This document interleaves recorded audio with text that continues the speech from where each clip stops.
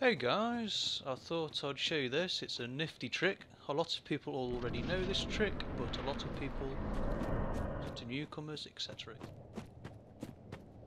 Basically, ceaseless discharge can be killed very easily if you do it right. It basically saves time. So what we're going to do is, you can either alert him with a bow or with a throwing knife. Obviously I've got a throwing knife on me.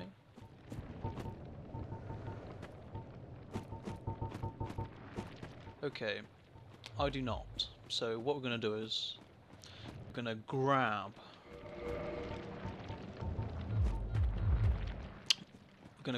the Grim Reaper set. I call it Grim Reaper set. People are like, no, it's the other set. I keep burping, sorry. God him. So what you do now is you die. That's what you do. And then you do 10 reps